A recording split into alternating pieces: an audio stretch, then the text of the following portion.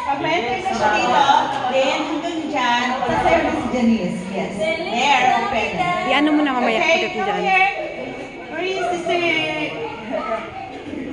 Diyan sa pinto, tanggalin mo na. Diyan sa harap. Diyan sa pinto, stop. Then, open. Okay. Jiwel, halika dito! Naka-ready. Silang gumagtiyo. One, two, three, go! Feliz Navidad! Feliz Navidad! Feliz Navidad! Prospero año y felicidad! Feliz Navidad! Feliz Navidad! Feliz Navidad! Pero año dun! Saan yung mga dancer? Dito ka dun! I wanna wish you a Merry Christmas! Feliz wish you a Merry Christmas! I wanna wish you a Merry Christmas! I wanna wish you a Merry Christmas! Of my heart! I wanna wish you a Merry Christmas! Bakit pagsuntukan? Loko nito! Ano daw? Janice Navidad!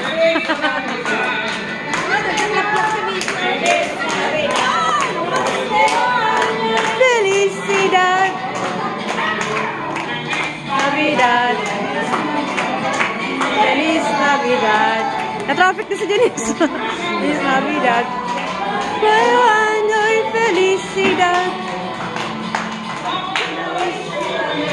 Christmas! Dapat dito kayo! Dito kayo, dito! Move forward kayo dito! I wanna wish you a Merry Christmas! I wanna wish you... Dito kayo! Dito kayo!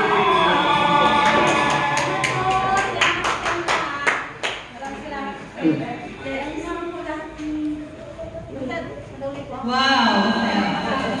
Feliz Navidad. We are happy. Salamat, salamat. Salamat. Okay, so everyone, let's sing the song Salamat Salamat as Sister Janice's favorite song.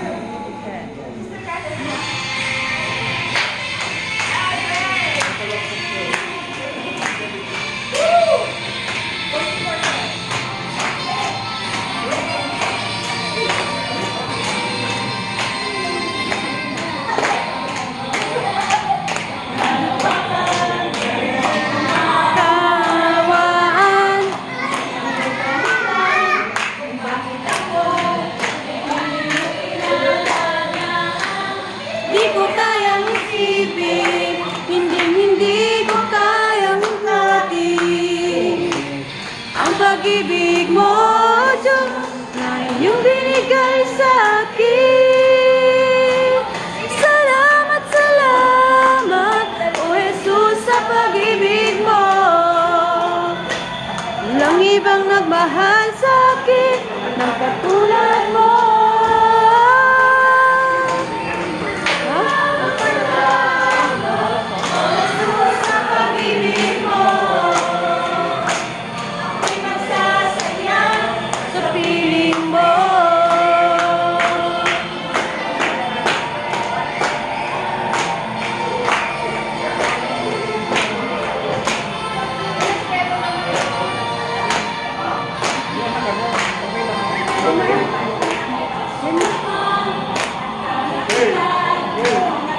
Sige, isa.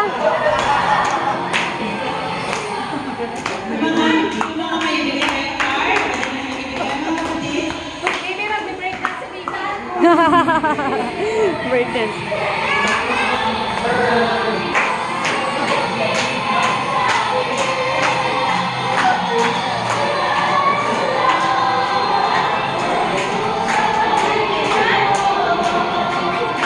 Kayo na, tulog yung. Neryo.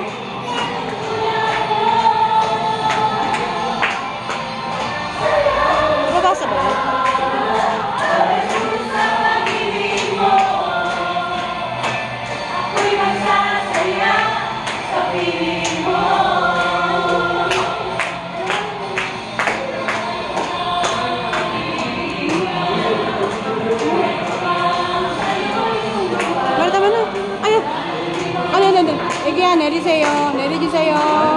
내려주세요. 네, 내려주세요. 가만히 나. You can write your message to sis.Janice there. If you don't have cards, you can write there your messages. Your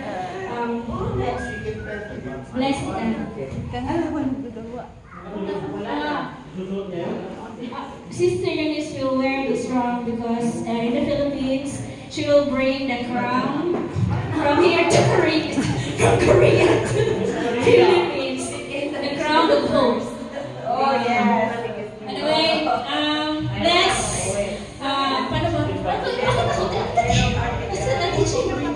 Ano na?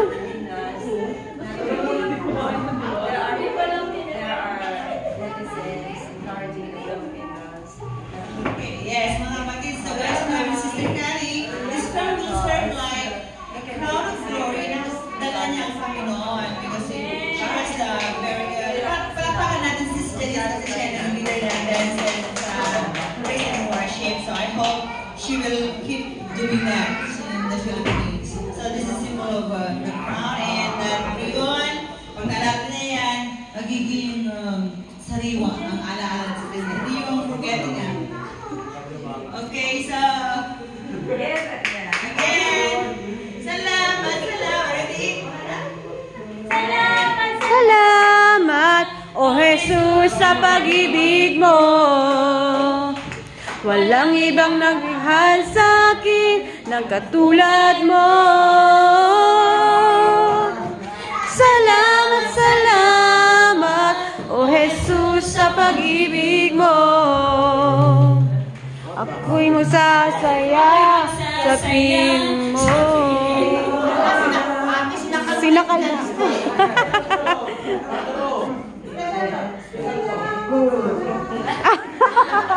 Whoever want to say a message to Sister Janice, you can say, ano din? Right now, okay, maybe I will just ask the number of Jiwin. Okay, ano sabi ko kay Janice? Konti lang. Kahit konti. Konti lang ha. Pag marami, pag marami, konti lang. That's what friends are for.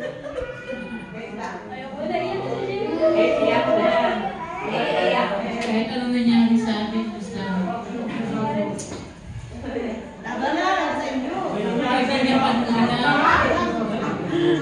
marami pa rin kita.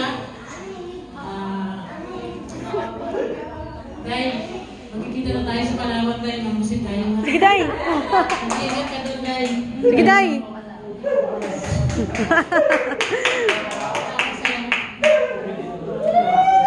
Yay!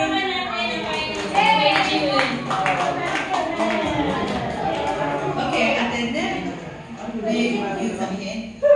Yung mga cards na lang. Kay Angel. Sister Angel. Kasama niya sa'yo.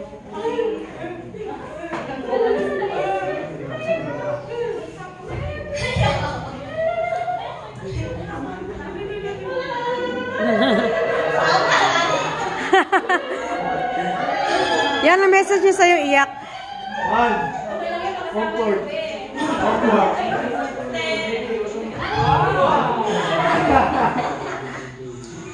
Hindi kita.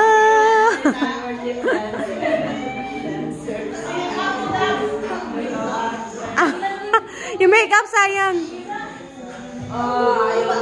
Isa lang ang masasabi ko sa'yo.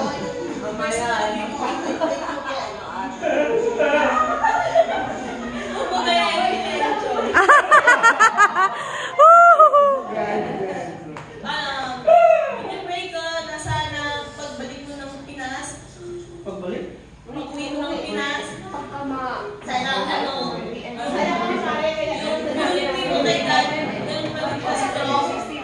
Tapos, alam ko naman para sa mga anak May kita, sana magkita tayo. Makasya ako ng Cebu.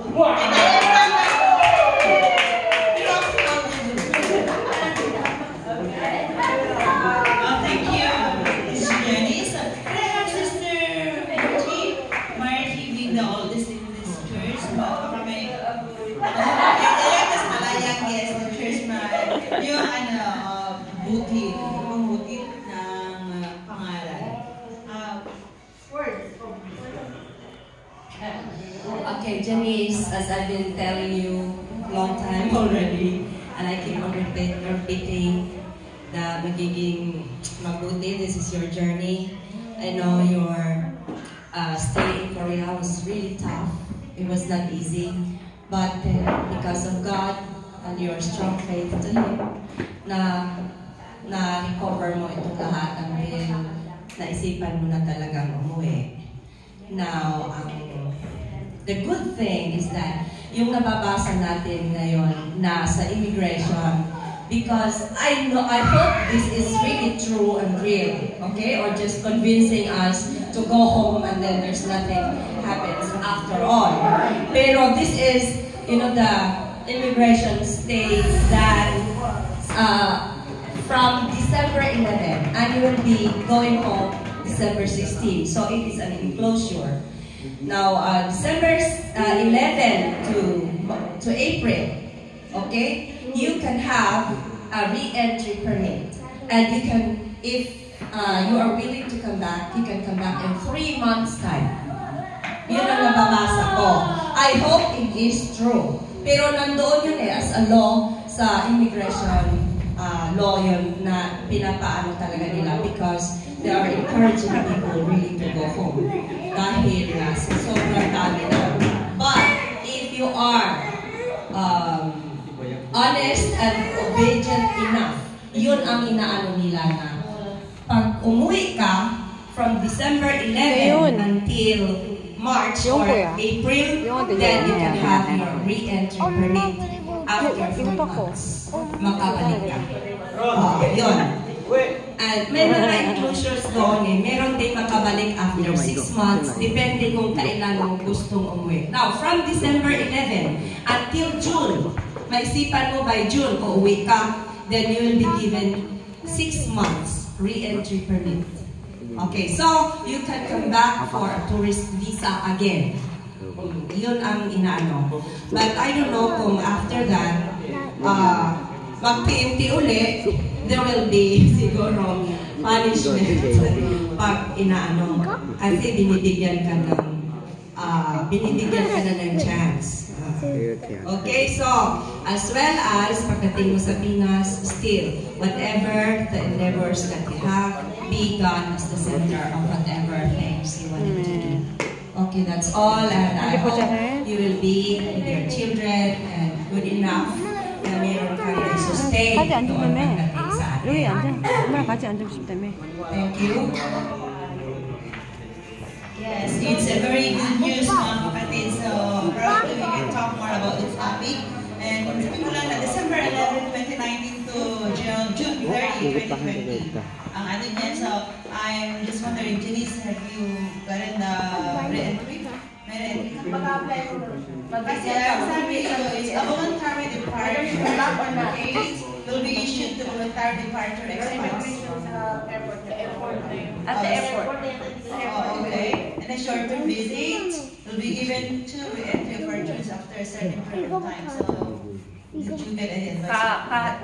Kasama, enclosure yun, December 11. You just applied for that departure, so... Sa departure yan, did you get some certificate like that? Kasi good job. Baka talaga, si Lord ang may gawa niya, nakabalikin ka talaga. Okay, balitaan mo kami, ha? Balitaan mo kami. Alright, so, without so much ado, let's have Sister Ada. Can you have it and please make a prayer for all of you, brother? Yes, totoo. Kasi kung meron talaga maka-approve, totoo, why not? Marami ka. Sister Kati, do you want something? Inang! Card. Mag-practice pa tayo eh. Mag-practice pa. Ay, what? Card. Magbigay ng mga card. Yung mga may card, nabigyan lang sa kanya. Okay? Yung mga cards po. Yung mga cards nyo kanina. May card, ibigay kayo, may mga sobre. Now is the time. Now is the time. Huwag nang ihatid doon sa airport. Here's the time, okay? Gift giving. Merry Christmas. I hope you can use this in any. Meron ka ba ano? Just a very small amount, but alam mo, nasa kalooban. Okay. Next. Wala mga ano? Lagi ba? Nasaan yung cards nyo kanina? Uy. Nasaan yung card kanina? Yung card kanina. Pinsulatan ko. Saan?